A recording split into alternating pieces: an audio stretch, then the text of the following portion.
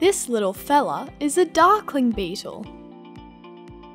And, believe it or not, these guys are darkling beetles too. Just in a different stage in their life cycle. Let's take a quick look at the fascinating life cycle of a darkling beetle, which has 4 distinct phases. Adult darkling beetles lay eggs in soil. They usually bury them just beneath the surface.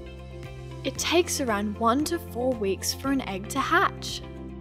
And what hatches from the eggs doesn't look like a beetle at all. It's darkling beetle larvae, which we call mealworms. They have a light brown worm-like body, which they pull around on their 6 stubby legs. They spend all their time eating and grow really fast. Like their parents, mealworms have a hard outer covering called an exoskeleton.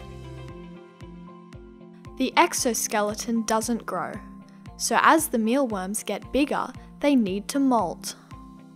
A recently molted mealworm is lighter in colour and will get darker as the newly formed exoskeleton hardens. The larval stage lasts about 8 to 10 weeks, during which time it will molt about 10 to 20 times. After its last molt, it enters an inactive stage called a pupa. A pupa has an alien-like appearance. It doesn't eat or move about, but wriggles occasionally. The pupa phase lasts for about 2 weeks, as its body slowly changes form, and what emerges is a darkling beetle.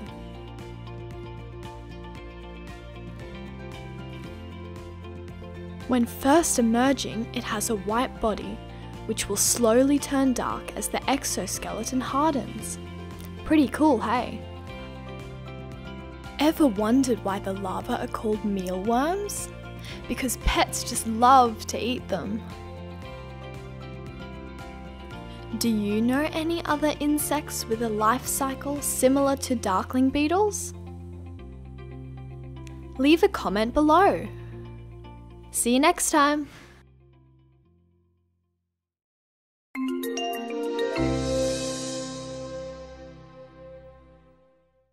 Subscribe to our channel and turn on post notifications.